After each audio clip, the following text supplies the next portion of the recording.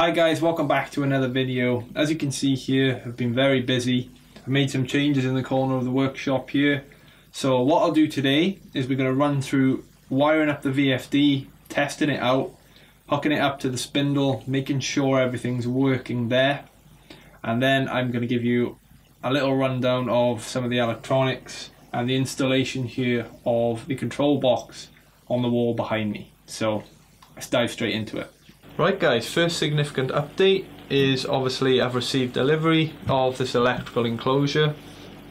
Like I said, I ordered a nice one, high quality, steel construction, should be perfect to house all the components for this machine. Comes with a nice little key here to unlock it. And inside, you see we've got our nice earthing and everything there that we can wire up to the mains. And I've already put a few components in there. I think I am probably going to go with the steppers this way up, and this has a back plate already in it.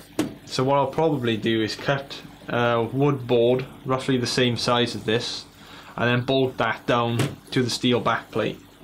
That way I'll be able to get everything on and they'll all be insulated from each other. Really pleased with this. It does live up to the spec given on the website, and I'm looking forward to installing everything. So obviously this is sort of weather proof grade.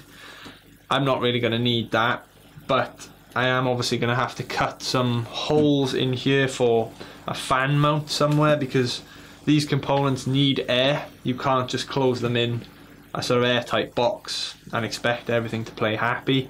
The VFD has a fan on it, the two power supplies here, this one has a fan, this one doesn't, but they still need to be able to cool. The steppers will generate heat too, and if I've got a little PC in there as well, you know, you want a nice airflow. So what I'll probably do is have a natural airflow where I'm drawing in from the bottom and just naturally have that heat rise up and out the top here of the box. So I might have an intake fan and an outtake fan. Depends what kind of air pressure I want to achieve, whether I want a positive air pressure inside or a negative.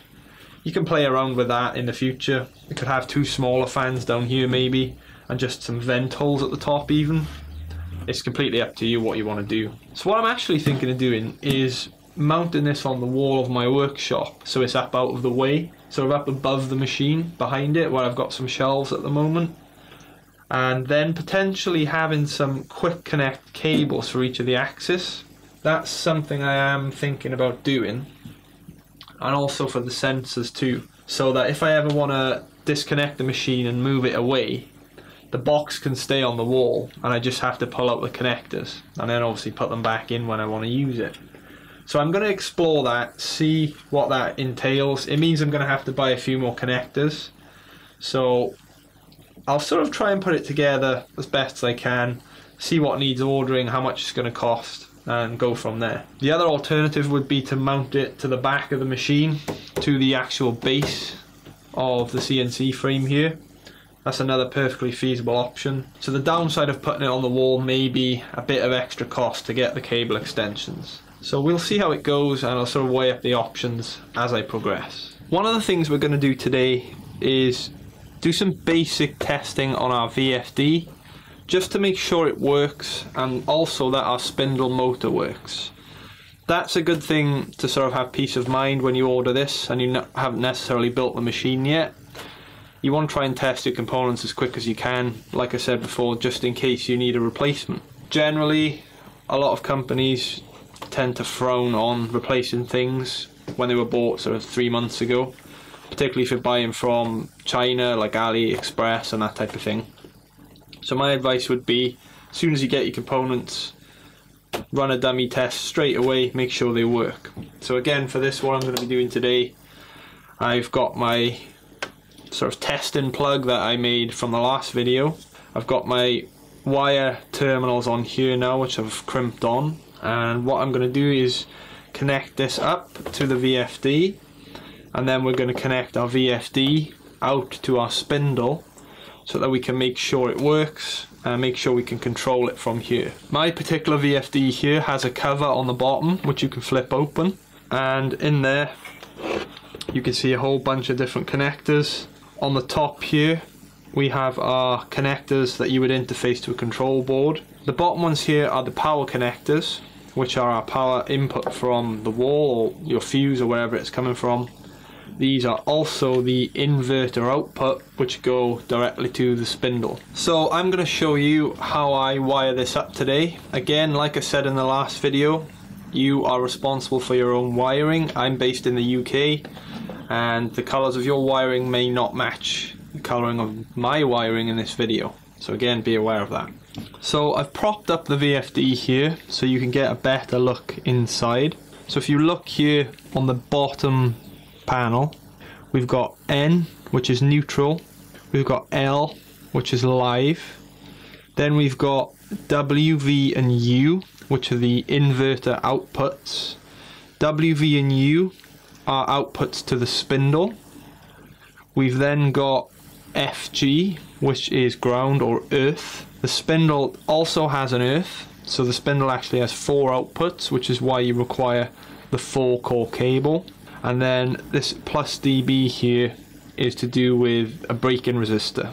We're not worrying about that now, but what we're going to do is focus on these. So just like before, I'm going to wire up the neutral, the live and the ground. Again, in the UK, brown is going to be my live, our neutral is the blue, and the earth here is my green and yellow. So I'll connect those up now.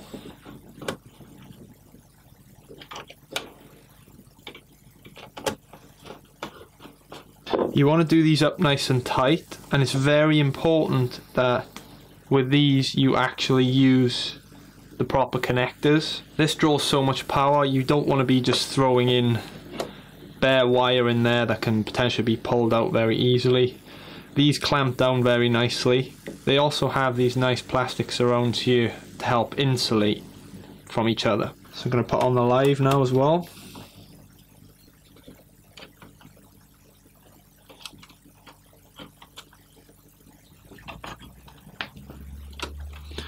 So there we go, we've got our neutral, our live, and this is going to be our earth, which obviously goes over here to FG. I'm going to leave that one there for now. I'm not going to connect that up just yet because the other cable here also connects to the earth, so they're going to double up. Now your spindle will have certainly come with a product manual, just like this one. There's loads of different models. Yours is maybe different to mine, depending what setup you bought. Now you must read this. Read it 3, 4, even 5 times, right? Make sure you understand this before you do any kind of wiring. Like I said, this is dangerous potentially. You want to make sure that you're putting things in the right place. This little book is great. You can see we've got little tables here like this one which explain what all these different outputs are. And we've also got circuit diagrams. It also tells you some of the characteristics of the VFD itself, what it's capable of, what inputs it's expecting, what outputs it's expected to give. And this is something you seriously want to read and have a real good look at. It also explains how to operate the VFD, how to use it, how to set it up initially, how to control it with a potentiometer. And that's something else I'm going to try and show you as well. Connecting this up to the Mach 3 board will require an additional board, which I'll talk to you about later on. But for now, we just want to try and get this running and make sure it works. So please do go and read this. It's very important. Right, okay, so now let's talk about the spindle wiring. Now, this cable that I've got here is a 4-core cable. This one is unshielded, but I would highly recommend you use a shielded cable for your final wiring. This is just for testing here. I had this cable lying around, so I just want to make sure this works. So this is what I'll be using. So this diagram here is taken from the manufacturer website or the selling page that you buy this from. Now, it's really important that this is the correct diagram for the model that you have. And what this shows you is all the different inputs and outputs here and what they represent. We've particularly got the main ones at the bottom here, which, like I said, we've got neutral, live, we've got our ground or earth over there. Now this cable here, as you can see, has 4 different connections on it. Now this is the female end, and obviously the male end is over on the spindle. Now this connector has different notches on it, so you can't possibly put it into the spindle in the wrong orientation. It'll only go in one way. Now I don't know how well you can see on the camera, but these do have corresponding numbers. Now they're not numbered very well. It's not obvious to tell whether, you know, this one here is 3 or 4. The numbers are just either side of the port, which is kind of silly in my opinion. But if you go and look at the diagram, generally from what I've seen online, 1 tends to be in line with the biggest notch here, which would be this one. So what we'd have here is 1, 2, 3, 4. And this diagram tells us where they all go. So 1 goes to U, 2 goes to V, 3 goes to W, and 4 goes to the earth or the ground. If we look at what I've done here with the wiring, so this whole unit here will be a part of the spindle. The way it works is this just screws onto this tightly, and then this part screws onto the top of the spindle, so it's very secure. So I'm going to take this back off. There's a rubber seal here at the back as well, because obviously the spindle is water cooled, so my guess is that that's to prevent any water getting down there in the event of an accident. But you can pull this back gently. This rubber seal does move, so if you just pull it back like this. So one thing to bear in mind here is that this diagram here is reference to this orientation, like this. So we've got 1, 2, 3 and 4. So you'd want to wire this up in the same way, and it's important that you know what colours your wires are. So what I do is I'd write them down on a piece of paper so that you know you've wired U here, which is pin 1, as in my case is grey. So I know that the grey cable coming in goes to pin 1, and I know that the grey cable on the other side represents pin 1, which will come on this end. What I've also done is I've added some shrink wrap here for insulation. These need to be insulated from each other as best as possible. So before you do the wiring, slide on your heat shrink tubing, make the solder joint to these connectors, slide the tubing over and then just heat it up, and that'll tightly grab that. And that just prevents potential any arcing or short circuiting between any of these. Better to be safe than sorry on that one. When soldering them, I'd recommend you tin the connector end first and then the wire end, so that you've got as much solder on each as you can, and then just bring them together, heat them up, and they'll just stick nicely. It is quite a tricky job, which is why I didn't film that one. Soldering's hard enough anyway, you need about 5 hands to do it, so I just did that last night while I had a bit of time. Quite a straightforward process, just get the pins lined up correctly. So once you've done your soldering, this simply slides back down, get it into position, you would screw it on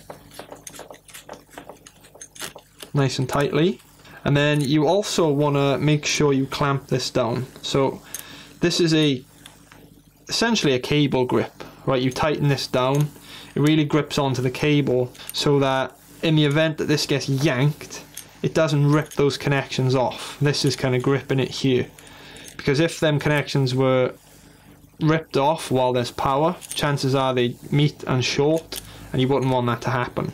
So you want to clamp this down as tightly as you can. Now at the other end here, like I said, make a note of which colour wire was which pin.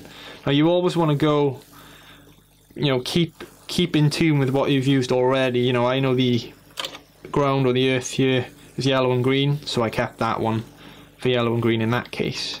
It can just help when you're visually checking it over, you can be confident that that's correct, and is why I didn't secure that one down yet, because these both need to go on the same terminal. So in my case here, grey represents pin 1, I've then got black, which represents pin 2, I've got brown, which represents pin 3, and pin 4 is earth or ground, which obviously goes into FG. So I'm going to connect those up now as well. Remember, don't just blindly follow the video. Your colours are going to be dependent on which wire you have and which pin they represent. So mine may not necessarily correspond to yours. Okay, so our first one here is W, which in my case represents the brown wire. So that's going straight in there. And I'm going to clamp that one down. The second one is V, which represents the black wire in my case.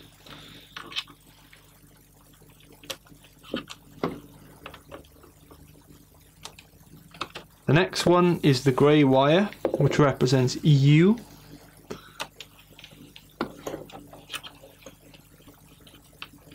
So I'm going to tighten that down. And these last two both connect to the ground terminal, which is FG. So now I'm going to connect these both at the same time, which sometimes is generally a little bit tricky. Easiest way is to take this as far out as you can. Try and get them both in. Push them on nicely, like that, and clamp them down. There we go. So now we've successfully wired up the main terminals of our VFD here. Now before we turn anything on, you want to double check everything. It is hard to read all of these when the connectors are in place, but remember you have your diagram here as well. So we've got our neutral, which is our blue coming in from our mains plug. I've got the live, which is the brown coming in from our mains plug. We've then got our W, which represents brown for me, which is pin 3, which is correct. We've then got the black, which represents V, which is pin 2 in my case. The grey then is U, which is pin 1, and these two are ground or earth. So before we connect anything up to the spindle, you want to first try and power this on. So I'm going to close this lid here. Right, so I'm hooked up here to an extension lead because I have a very short DIY testing cable. Basically, we want to have the spindle disconnected here, simply because if there's something wrong with the wiring, or there's a problem in here somewhere and it's faulty, you don't want to end up damaging the spindle potentially. So keep it disconnected first time round. Double check your wiring as I said, and then we're just going to turn it on. You should see this sort of boot up, and you'll have a display here with a flash in frequency. Now this ranges from 0 up to 400 Hertz. So 400 Hertz here would be full speed, which in this case is 24,000 RPM. And as you can imagine, you go halfway. 200 Hertz generally would be about 12,000, but that all needs calibrating. So we're going to turn it down to roughly 100 or something like that, and then we're going to hit run. You should hear it sort of fire up. The fan may kick in as well when you're doing this. In this case you can see we've got an LED indicator that says run, and basically to give you a quick rundown of how the interface works, FR here is forward or reverse, so you can control the direction of the spindle. A display mode, so if you press that, it'll go through different parts here of this, so you can adjust the frequency with buttons as opposed to the dial if you'd rather do that. Run and stop are pretty self-explanatory, and then program and set, if you look in here, it'll tell you all about this, how to use it, the different modes it has, how you can use them, what they mean. Go and have a good read of the manual. So now that we know this turns on, it doesn't blow up, doesn't seem to be anything wrong with it, you can hit stop, and that would spool down your spindle, and you can see there it's cut the power to it, and our frequency's flashing again. So now what I'm going to do is switch this off. And notice that even when switched off and unplugged, this stays on for quite some time here. Similar to what I said about the power supplies in the previous video, the same is true here. So this is still holding charge. What you wouldn't really want to do is poke around in here directly after turning this off, because there is still charge in there. You can see there's lights, LED still on, and you will notice in a moment that will turn off, as you saw there. So there's a relay in there that just switches off, I imagine, when the voltage drops below a certain level. And the reason for that, if you look at the bottom in here, we have some serious capacitors in there. They are likely very high voltage capacitors, and they're large, which means they can store a lot of charge. So again, be very careful if you disconnect this thing and then go immediately poking around in there. You wouldn't really want to do that. One way you can test to make sure there's no power, obviously, is to try and turn it on again. You see this sometimes with most electronic devices. TV, for example, you can switch a TV off with a remote, switch it off at the wall, and you'll see that the little red standby LED remains on, even though it's disconnected at the wall. And if you try to turn it on with a remote, it'll attempt to start up and then obviously crash because there's not enough power there. So same kind of thing here. You want to make sure that it's off before you go changing any wiring if you need to. If you do it correctly, you shouldn't have to go in there again and mess with any of that. So now what we'll do is we'll hook this up to the spindle and we'll give it a test.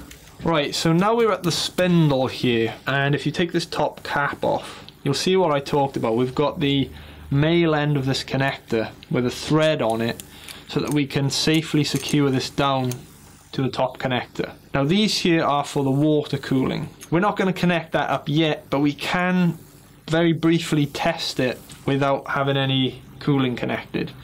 What you wouldn't want to do is connect this up and have it running at full speed for a significant period of time, because this will overheat. These things can generate quite a lot of heat, so you need to be able to cool them efficiently.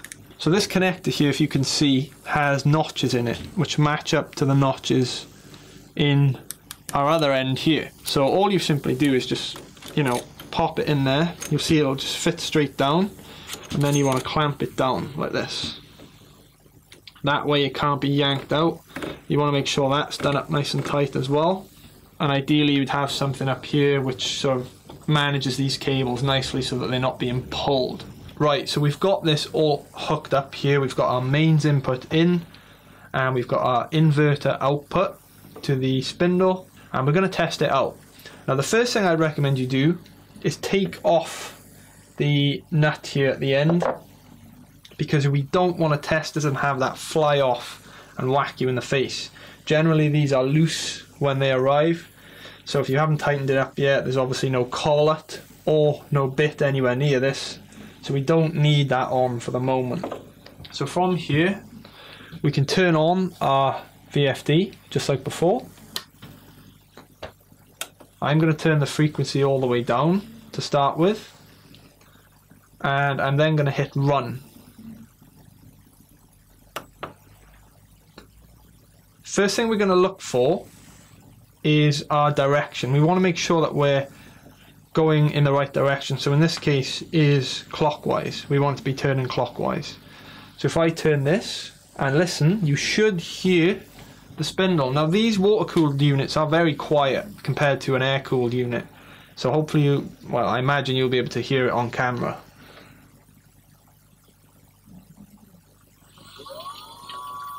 So there we go. Let me just check the direction there. Yep, so we're going the right way, so that's good. So I'm going to take it to 100 Hertz, which is probably roughly 5,000 RPM. You can see it's very quiet.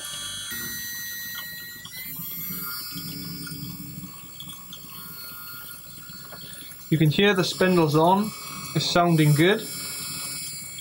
And like I said, you wouldn't want to keep it on for too long because there's no water cooling. So once you've confirmed that it's working and that you can control the speed here,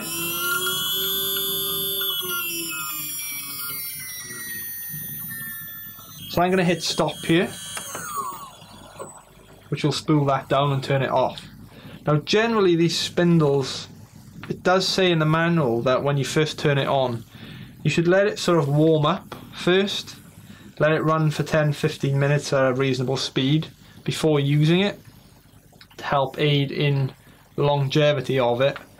These are sort of serviceable. They generally last a couple of years according to the manufacturer, depending on how much you use it. So there are ways you can optimize looking after this and ensuring that you get the longest possible lifespan out of the part. So there we go, that was a successful test. VFD's working, the spindle's working, we're able to control the speed successfully using the dial on the front here, and that's good enough for now. So we know everything works and we can proceed with the wiring as normal. So you might be thinking, well, that's great, it's nice that we can control it manually here, but what if we want to control it via the Mach 3 breakout board using software, right? And that is possible. It does require an additional board, which I don't have yet, but basically what you need is one of these. So this converts a PWM signal to an analog signal, and the reason we need one of them is because these connectors up here, I'll go through them in detail in another video, but basically one of the common ways to control the spindle speed is via an external 10K potentiometer, similar to this one, probably a bit bigger. And basically there's a 10 volt output on here which goes to this board, which actually has a 10 volt pin, and that's a 10 volt input, not a 10 volt output. A lot of people get confused about that. So we take our 10 volts out of here and it goes into our 10 volt input here, and that 10 volt input is so that that board has a reference voltage to control the other connectors on here. We've got ACM and AVI, so there are analog ground and analog output basically. So what you could do is connect pins up on here to a potentiometer so you could control the speed from somewhere else. So basically you don't want to be going into the electrical box all the time to adjust your speed, right? So what this lets you do is install an external potentiometer that you can wire in, and that could be on the outside of the control box, it could be somewhere else on the machine, it could even be here if you really wanted it to, just for you to be able to control the speed if that's your preferred method. Some people prefer being able to control the speed manually and externally from software, and some people prefer to do it using the software if you want to issue commands and things like that.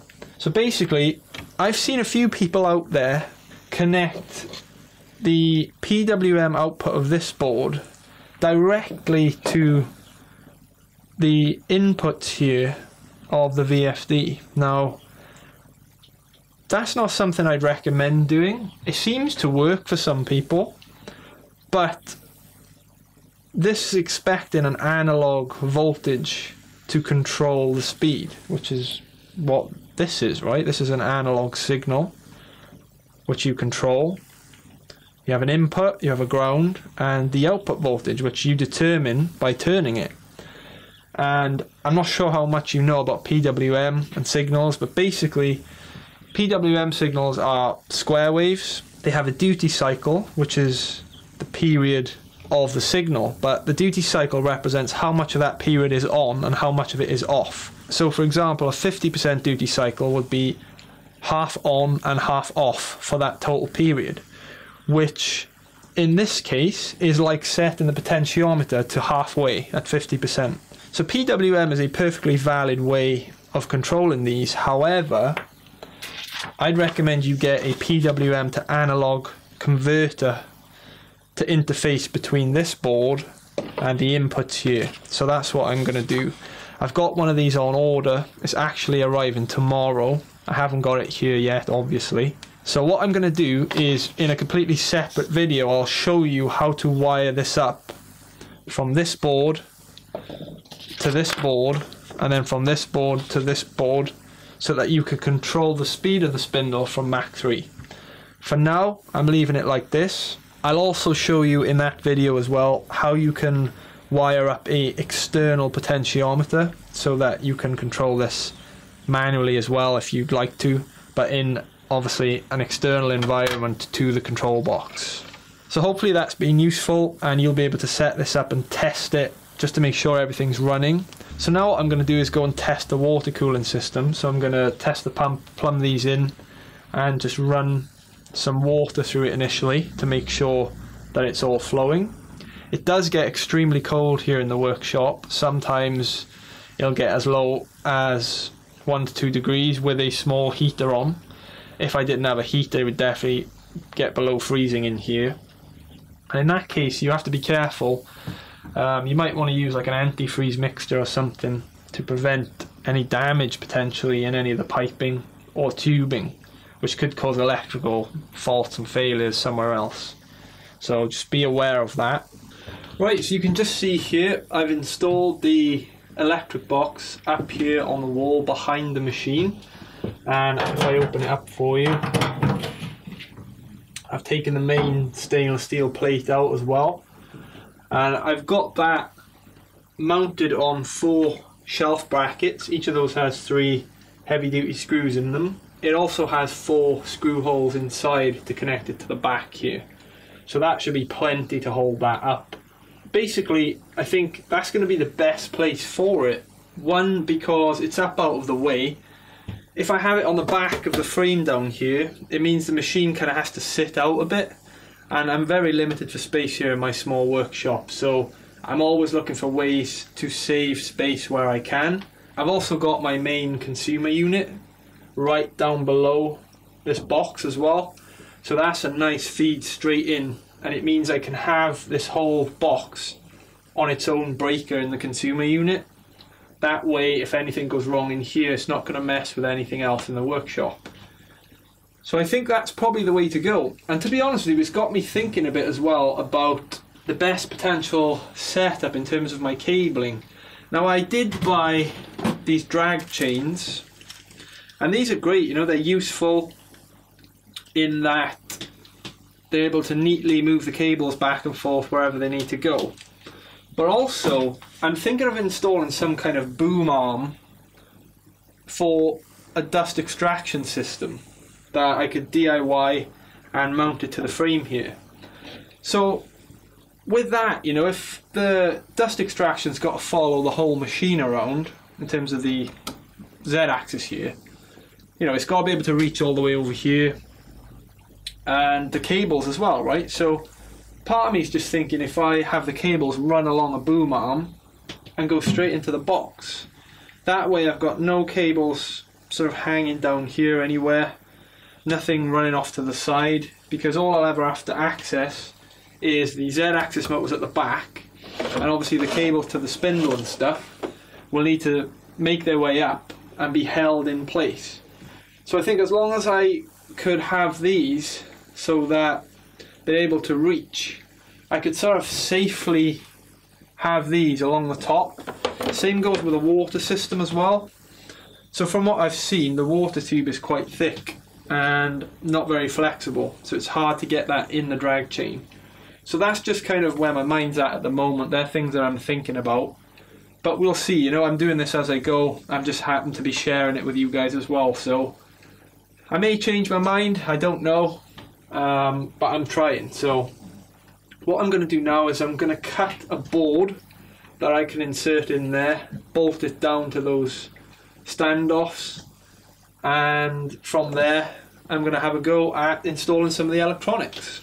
So there we go, guys. You can see I've managed to just cut a board, get it in there, nothing too special, just a bit of scrap OSB that I had lying around. I haven't completely fixed this to the wall yet. It's standing on the brackets. I've got one screw holding it back.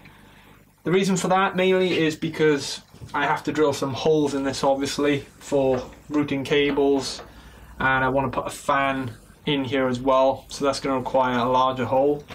And I just, in that case, want to be able to easily remove it, take it over to the other side of the shop, and just do whatever I need to do. But it's all looking good so far.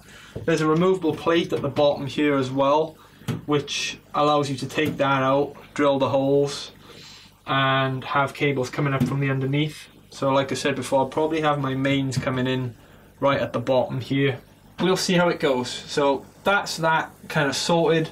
I'm happy I've got that on the wall. Now I can really start planning out how I want to do my wiring, and from there I can start thinking about getting everything set up, getting the NEMAs in. I've already got the Z one in here, as you can see. I still need to do the Y and the X axis. So there we go, it's really getting there now, and we should have this thing up and running very soon. Right, so I've taken the board out of the enclosure here because I'm trying to get a better idea of how I really plan to lay this thing out. So I think I'm going to do something like this, where on the side of the control box I'm going to have my emergency stop, my 2-gang switch which I've talked about before. The VFD actually mounts onto these rails here, which is really nice. They can go right next to the fuses. I think I'm actually going to end up having 3 fuses, not 2, because I'm going to fuse the mini PC separately. Again, that makes more sense.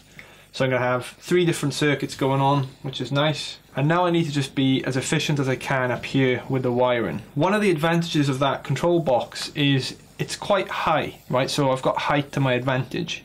So for example, with a mini PC here, what I might do is 3D print a bracket so that I can secure that down to the board, but then also have a frame around that so that I can mount my control board on top of it. That way I can wire directly from the Mac 3 board straight into the USB port and then route all the other connections where necessary. So on the top left side of the control box here, what I plan to do is for each motor we obviously have a motor connector and an encoder connector. So I plan to have the physical connectors on the side of the enclosure here so that I can quick connect and quick disconnect the machine from the control box. So rather than have these route in and be fixed manually, I'm going to have the inputs and outputs here come straight to the correct port. For the encoder I'm going to use a 6-pin connector just like this one, and obviously for the motors you use the 4-pin. I'm also going to do the same for the sensors. The sensors are only 3 wire, so I'm going to have 3-pin connectors for those. And I'm also going to have another one for the spindle, which is going to be a big 10 amp connector like you've seen on the top of the spindle. So that's going to be my plan going forward. I've also received delivery here of the device that I talked about that acts as a sort of middleman between the Mac 3 board and the VFD.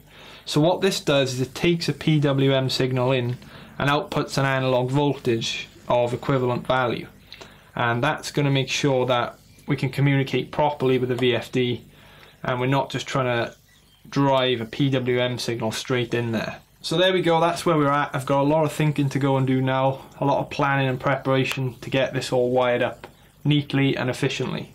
So there we are guys, that's where I'm at the moment. It's really coming along now. We've tested all the hardware, everything's working. That gives me good confidence to crack on with doing the wiring, which is what I'm going to do in the box here behind me. As you can see, I've taken the OSB board out and I've got it down on the bench here. I'm still trying to figure out the best way to wire it up.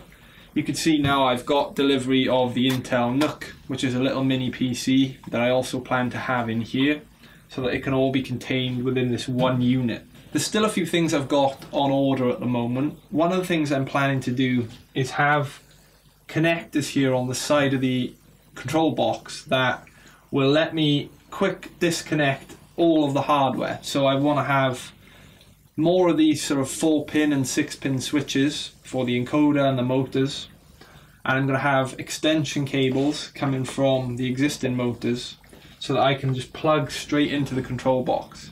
So the box itself will all be wired up and ready to go, and nothing in there is going to have to change.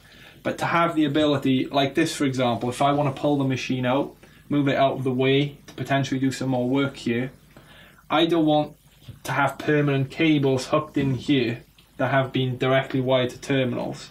What I want is a nice quick disconnect so I can say, right, I want to move the machine, pull them out, and away it goes. That way I think it's the most modular approach, and it's going to just allow me more flexibility in the future. So that's what I plan to do there. The downside of that of course is I've had to order those parts. They're going to take a few days to arrive, but it means I wasn't able to do that in this video. But that's okay. I mean, I think we're over 30 minutes here anyway. Hopefully you appreciated the breakdown of the VFD and the spindle demo. Now I'm going to go away for the next few days, try and figure out the best approach here for the wiring, and then I'll document the installation of all of this inside the control box. So as always, I hope you enjoyed the video. Thanks for tuning in. Please do share these videos. You know, I'm trying to get this out to as many people as I can. If you've got any friends that love this type of stuff and they'd be interested in my content, just give it a share. You know, share it on your Facebook or your socials. I'd really appreciate that. Remember, come and join the Discord channel as well if you want to get involved in some discussion. There's a few people in there that are really interested in what we're doing here. Thanks for your time today, and I'll see you in the next video.